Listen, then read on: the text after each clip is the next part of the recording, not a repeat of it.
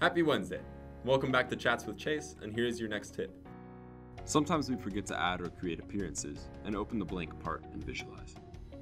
Once I get this far, I don't really want to backtrack and do all of that in SOLIDWORKS, but luckily I can go ahead and create new appearances right in Visualize.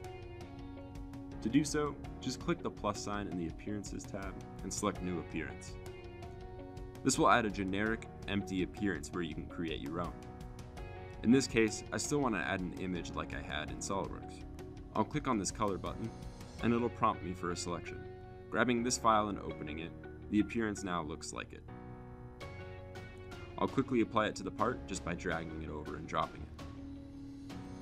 Now if we want to refine this a little more, we could come in and play around with the settings, but for now I just want to show how to save this.